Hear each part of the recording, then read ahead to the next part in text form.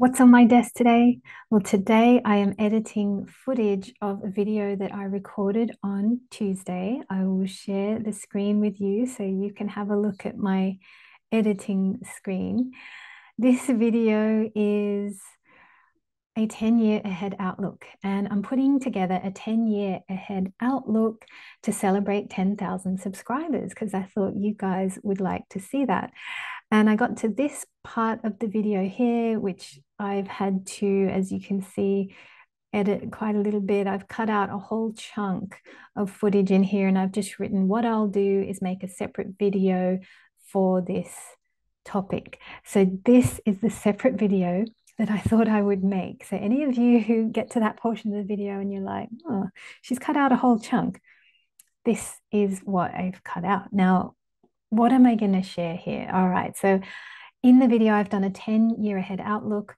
Each one of you can click on your mini sign and see for you personally, what's it going to be like 10 years ahead when I follow Saturn's movement. Now, in the first part of the video, I have some world predictions, and I have talked about things like, and I've got them written down in front of me, Vedic numerology, what are the tough years ahead, things like that, power shifts from west to east. Okay, these are the kind of topics that I cover.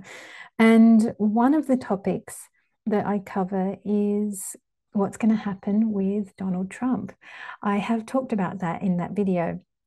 And I talk about Martha Stewart's chart first, and then I talk about Donald Trump's chart second. Now, what am I doing here? I'm talking about Martha Stewart's chart. Why?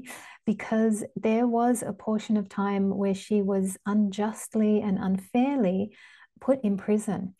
And I wanted to talk about that little chunk of time because what she had going on in her chart was a similar cosmic weather that I can see possibly coming up for Donald Trump.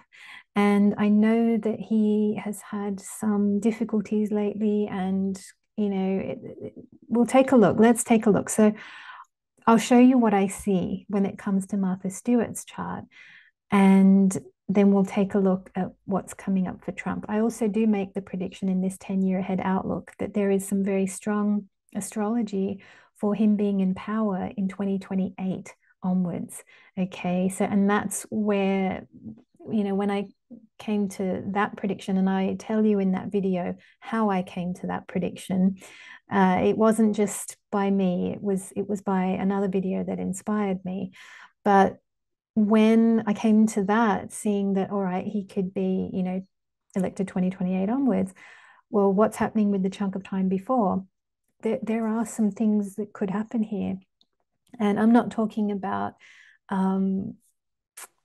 justice or what's right or politics. I'm just looking at the astrology, okay? And Martha Stewart is really interesting because she was unfairly and unjustly, I will say that, she was unjustly put in the prison and had to go through that. And why? Why did that happen? I think it's because she became too successful too quickly. She was the first female self-made billionaire in America, and she went, sort of hundreds of millions of dollars very, very quickly. And I think the powers that be didn't like that, and they were just looking for a way to cut her down.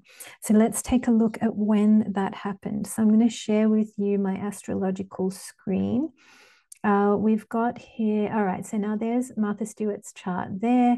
And if we take a look at the transit wheel, I did have a look at the Mahadasha setup. It's not too exciting here, Mahadasha wise, but definitely as per the transits, this is quite interesting. So it was October 2004. We've got that here on the screen. We can see that Saturn has just dipped in to this 8th from the moon house. Okay, so if we go back a few months, we'll see that this is, for the first time, he just steps in here to Cancer, which is 8th from her moon. Now, she's released March 2005. So let's click. We'll see a retrograde, and I'm sure, there we go. She's released, right? So energy is better here when it's 7th from the moon, March 2005. But then it's really interesting. It says here, she was then placed in a 2-year term of supervised release. During 5 of those months, she was placed in home confinement with electronic monitoring.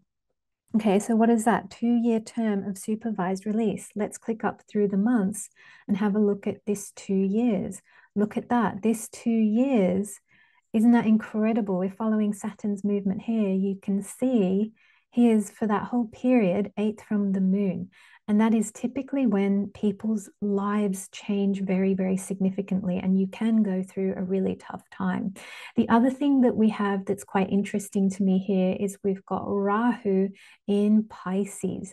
Okay, and the Rahu Ketu axis is, we've got Ketu 12th from her ascendant, right? So that the line where prison, like she's confined. Okay, so and we've got this depression energy here, and she is confined to being at home. Rahu in Pisces here in the 4th house from the moon, 4th house of home. Okay, so if we take a look at the chart of Donald Trump, what do we have coming up? Well, his is interesting as per the Dasha sequence. Okay, if we take a look at Jupiter's Sun period, that is 2027, end of 2027 through to March 2028. That's the Sun there, Sun in the 10th house. So we can see that this is strong for him being in power in 2028 as per the Mahadasha setup. The other thing that's interesting, let's just have a look at the Mahadashas before we go into the transit wheel. You'll see here we've got Jupiter Venus running. This is September 2024 to, what's that, May 2027. Okay, where is Venus? Venus is here in the 12th house.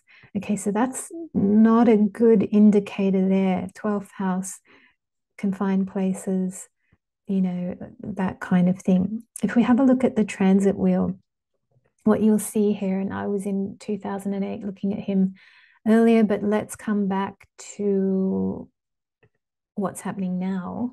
Let's come back to 2023, 2024. All right, so what do we have going on here now?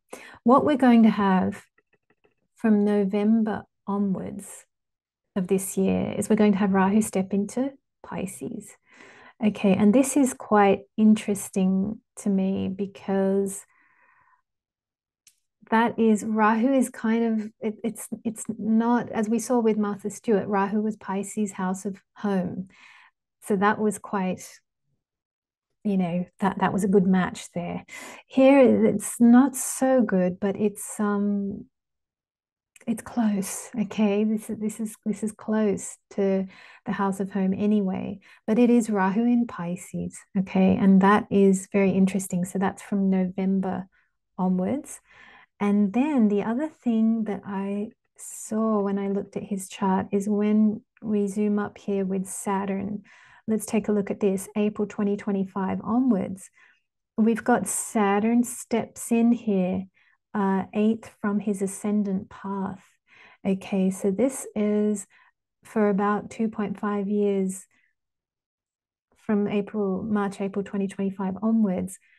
This could be a difficult time for him. And look at that, we've also got Jupiter Venus here. Venus, as I pointed out, is in his 12th house. So there is some cosmic weather here that could, you know, create difficulties for him, that could, as I say, put him in some form of house arrest, like what happened with Martha Stewart. Some kind of similar thing is possible. I'm not saying that it's definitely going to happen, but the cosmic weather is there. You know, we can see some storm clouds brewing. So I just wanted to state that, share that with you. That's what's happening on my desk today, and I look forward to seeing you next time.